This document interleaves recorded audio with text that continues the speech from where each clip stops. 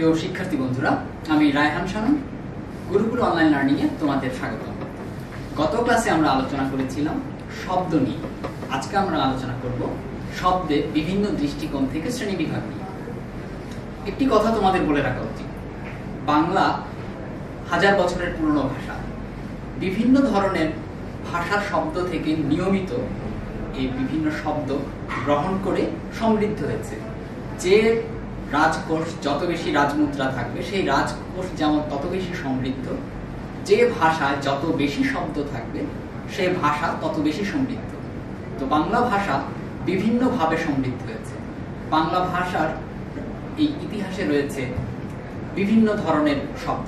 এই শব্দগুলো বিভিন্ন ভাষাভাষী মানুষ এই বাংলা এবং তৎকালীন তৎসম্পর্ক বিভিন্ন অঞ্চলে বাণিজ্য করতে এসেছে, কেউ রাজনৈতিক কারণে এসেছে, কেউ ধর্মপ্রচার করতে এসেছে, সেখান থেকে আমরা কিছু শব্দ পেয়েছি।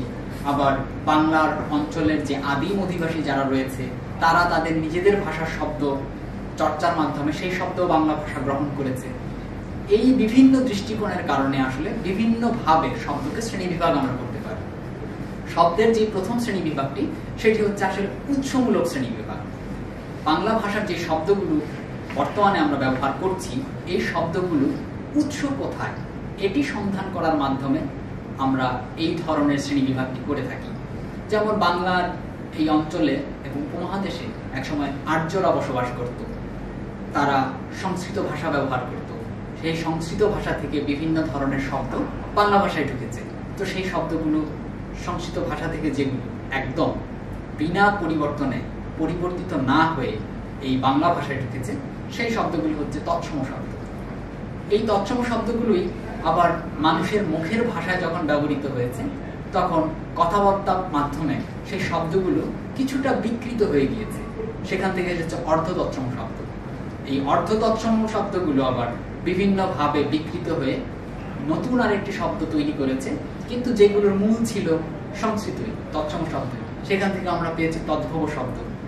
আবার দেখা যায় যে এই উপমহাদেশের অঞ্চলে আদিম যে অধিবাসী ছিল, কোল, মুন্ডা, দ্রাবিড়, এই সম্প্রদায়ের মানুষ যারা, তাদের যে ভাষা, সেই ভাষার বিভিন্ন শব্দ বাংলা আশ্রয় করেছে। তখন সেই শব্দগুলো বাংলা ভাষায় যখন সেই শব্দগুলোকে বলা যায় দেশি শব্দ। আবার বিভিন্ন কারণে এই উপমহাদেশ অঞ্চলে বাণিজ্য করতে, রাজনৈতিক কারণে, ধর্ম প্রচার করতে কিংবা পর্যটনের কারণে অনেক ভিনদেশী মানুষের আগমন ঘটেছে। তাদের ভাষার শব্দ বাংলা ভাষা আশ্রয় করেছে। সেখানে আমরা পেয়েছি বিদেশি শব্দ। এটা হচ্ছে শব্দের উৎসমূলক শ্রেণীবিভাগ। শব্দের উৎস কোথায় সেটির ভিত্তিতে আমরা এই শ্রেণীবিভাগটি করে থাকি। পরবর্তীতে যে শ্রেণীবিভাগটি রয়েছে শব্দের, সেই শ্রেণীবিভাগটি হচ্ছে গঠনমূলক শ্রেণীবিভাগ। এই গঠনমূলক শ্রেণীবিভাগটি করার কারণ হচ্ছে বাংলা ভাষার বিভিন্ন শব্দ রয়েছে যেগুলোকে ভাগ করা যায়, বিশ্লেষণ করা যায়। আবার কিছু কিছু শব্দ রয়েছে যে শব্দগুলোকে আসলে কোনোভাবে ভাগ করা যায় না, বিশ্লেষণ করা যায় না। এই শব্দগুলোর এই আঙ্গিক মাথায় রেখে গঠনমূলক শ্রেণীবিভাগ করা যায়। সেটি একটি হচ্ছে মৌলিক শব্দ, আরেকটি হচ্ছে সাধিত শব্দ। পরবর্তী যে দৃষ্টিকোণটা রয়েছে শব্দের শ্রেণীবিভাগের, সেটি হচ্ছে অর্থমূলক শ্রেণীবিভাগ। বাংলা ভাষায় এরকম অনেক শব্দ রয়েছে যে শব্দগুলোর উৎপত্তিগত অর্থ, ব্যুৎপত্তিগত অর্থ একরকম, কিন্তু ব্যবহারিক অর্থ আরেক রকম। এই দৃষ্টিকোণকে মাথায় রেখে আবার বাংলা ভাষার শব্দকে তিনটি ভাগে ভাগ করা যায়।